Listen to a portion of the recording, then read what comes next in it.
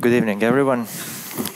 Thanks for coming. Thanks for watching the presentation. I'm going to talk about my PhD project, which is reconstruction of neuron microscopy images.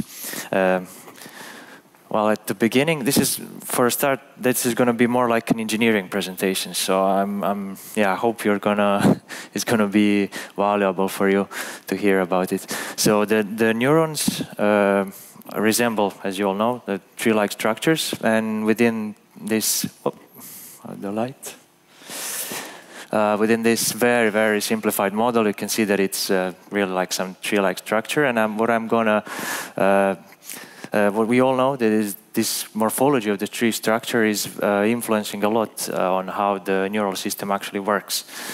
And it's connected with the functionality, it's connected with simply how the branches connect with each other. Now, within that kind of structure, we've got points like the ones that I marked throughout the whole presentation with red and yellow, and those are endpoints and junctions. Endpoints in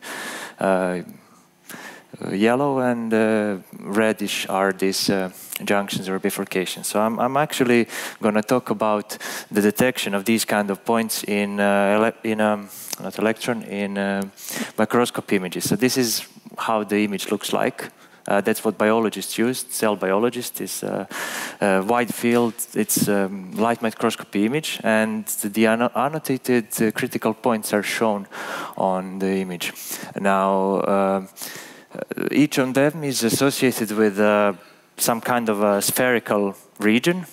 And basically what happens with the image processing in this case is that the algorithms for detecting the linear structures are kind of already there and standardized. But what happens in these points is that the space breaks, and then there's a lack of methodology that deals with these critical locations. And also tips are very important with the automatic neuron reconstruction. So I'm going to talk about the methodology, how to make a computer, basically a computer program that would automatically detect that. And we have a model of, that's how we try to draw it. What we're going to take, for each location, we're going to take the neighborhood of each location and see what happens inside and what's going on with the pixel intensities within this region. And we're going to look for patterns which that's how it's most intuitive to describe it. So for bifurcations, we're going to look for three kind of streamlines that spread out from the center of the region. And for endpoints, we're going to look for one of them. And at the same time, it's also equally important to detect that there's nothing in the remainder of the region. So the program, the algorithm is supposed to capture these kind of patterns and just show them. For that, we use standardized kind of procedure in image analysis. So feature selection, feature extraction, and in the end, the detection. For the start, the first module is directional filtering, some kind of a basic module where you take the locations of interest. I've noted a couple of them which are very important, and then apply a set of oriented kernels with Gaussian weights.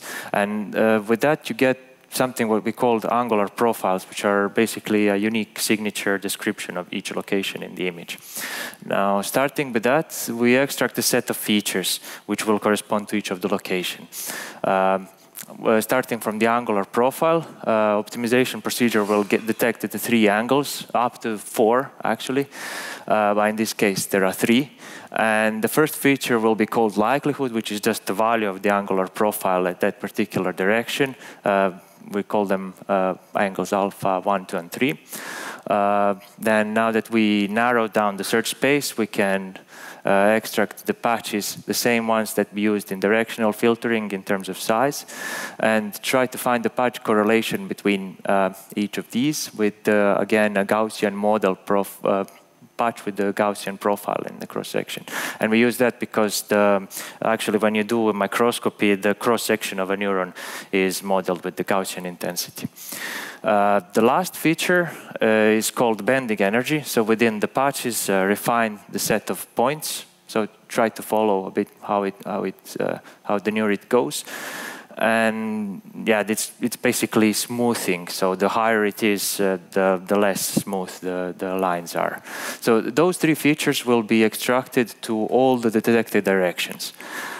And the next stage would be how to blend those features together. And for that, we'll use fuzzy logic rule-based system.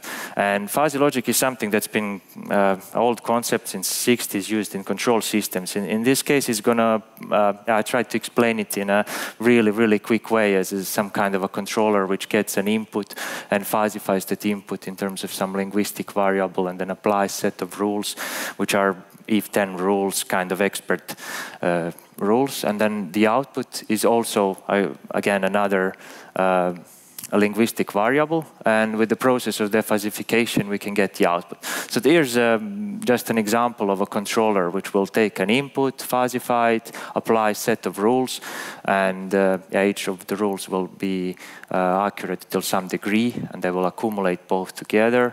And with defuzzification, we can get the output. So this is some kind of a very, very simple controller, and one input, one output. And yeah, it's very important to, when you design the rules, that they complement each other very well. So how does it relate to this kind of problem? Well, you detect the features per each of the streamlines, L, C, and U, as marked in one of the previous slides. And then you quantify them in terms of linguistic terms, so to say. So each of them is either high or low to some degree.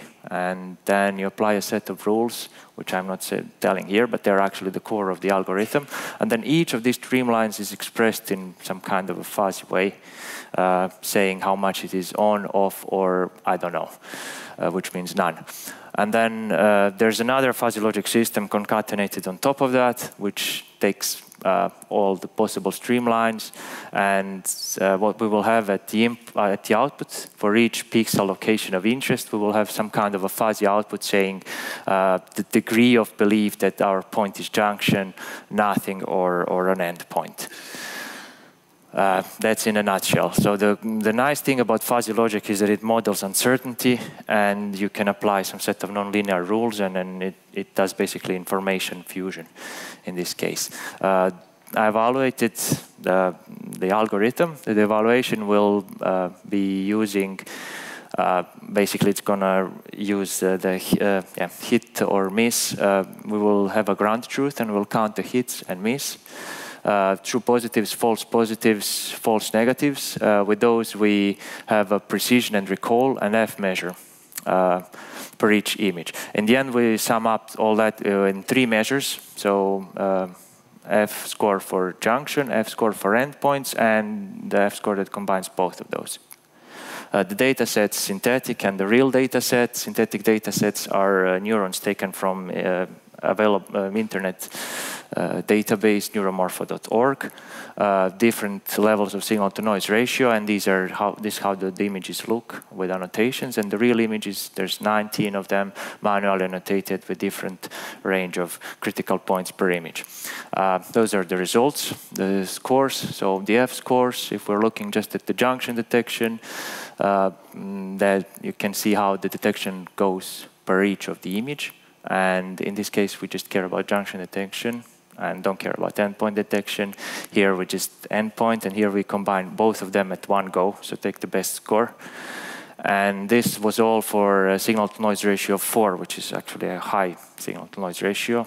So if we look at the performance of the detection per signal-to-noise ratio, it's obvious that it's substantially higher for signal-to-noise ratio 3.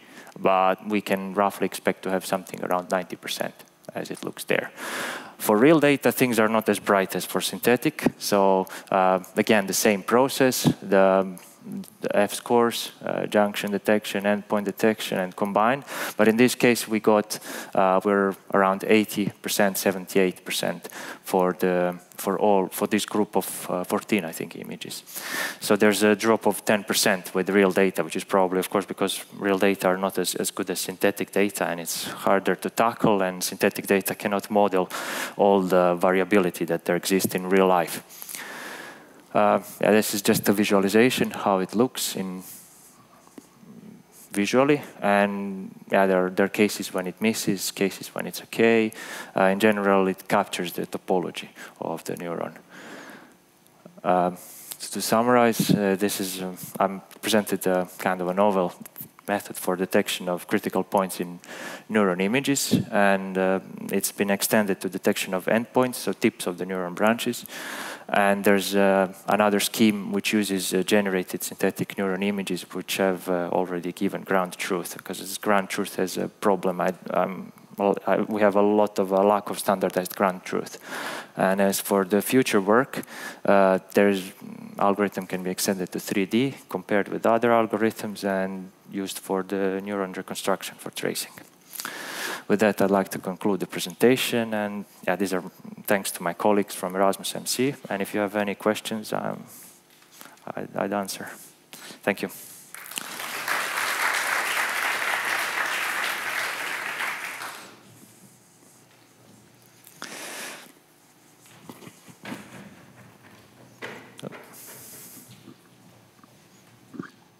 The real data that you were using, was this just cell culture-based data in 2D from a wide field microscope, or did you also use slice data or confocal scans? 2D.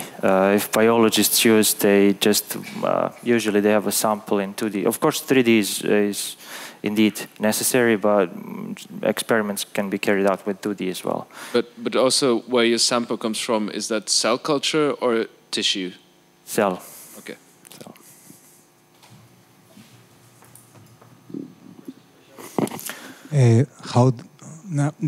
Your system has a lot of parameters, including the kernels of the Gaussian filters and all of the fuzzy logic system. I'm not allowing them too much. So there are 5 parameters altogether. The crucial parameter is the size of the kernel, but you can apply also several sizes.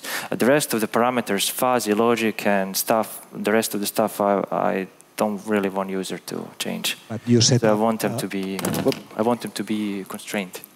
So, if it's NCC score, then it's between -1 and 1. So if it's low, you just set it to 0.5 and don't care. But when you set up the system, you set up the membership functions, the thresholds of the membership functions, and so on.